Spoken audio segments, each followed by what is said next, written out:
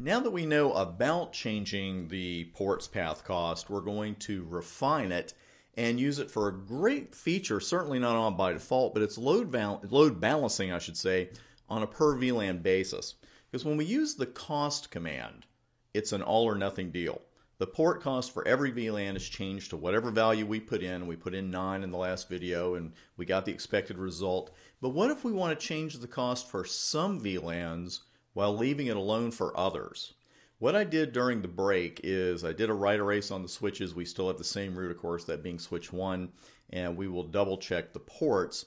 But now we have VLANs 10, 20, 30, and 40 in the mix. And right now, of course, what's going to happen if we have the same config we had in the last video, same defaults?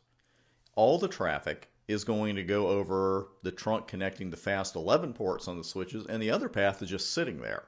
And we're thrilled to have the redundancy. We're thrilled to have the backup path, but we hate wasting that bandwidth, and we hate wasting, the other path. It's not as efficient. So what we want to do is configure the switch so that VLANs 10 and 20 will continue to use the top path, the path through fast 11 on each switch, but VLANs 30 and 40 are going to use the bottom trunk, fast Ethernet 12 on both switches.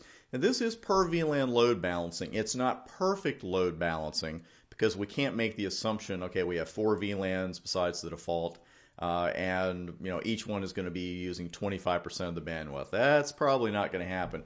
But you do your network analysis, you see which ones you need to move to another path, and you do it. And this is how you're going to do it. So let's go ahead and bring up the live equipment here. Going to be a tad askew there.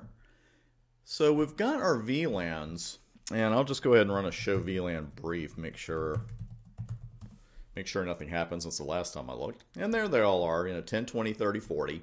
And right now we know the deal. Let's run show spanning VLAN 10. We're on switch 2, the non-root, and we know this is going to be the non-root for every VLAN because we left everything at the default. So the election process is going to have the same result every time.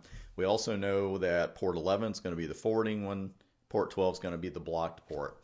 So what we're going to do this time, instead of the all or nothing deal, is fix this so that port 12 becomes the root only for VLANs 30 and 40. It's pretty cool stuff. We'll see if it works. I'm sure it will. Let's go to fast 12. So the command is a little bit different because we're not going to do spanning cost this time. What we're going to do is spanning VLAN. And then we could put our range in here, and we're going to put 30, 40. And then we have cost and something called port priority here at the end. So we're going to change an interface's per VLAN spanning tree path cost.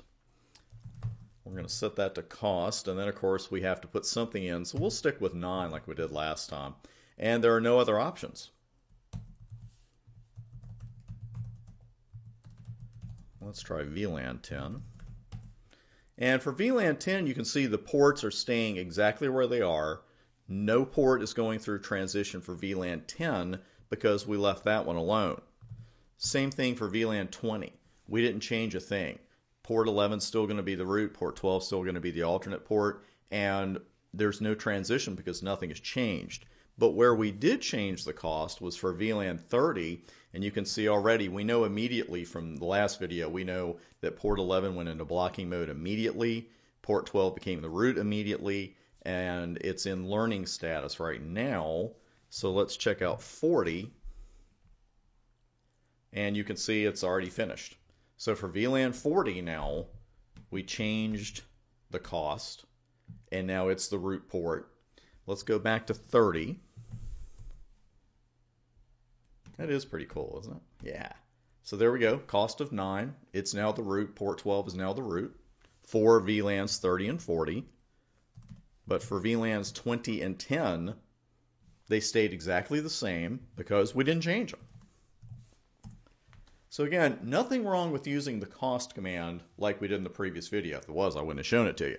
But it's an all or nothing deal. If you want to do a little per VLAN load balancing with the cost command, then you use spanning VLAN cost and you can get that done. Let's call that command up though. Interface fast 012. And we had two options here, right? We have change in interfaces per VLAN spanning tree path cost, and we have port priority, change in interfaces spanning tree port priority. I'm going to show you how to use that command to do the same kind of load balancing on the very next video. I'll see you there.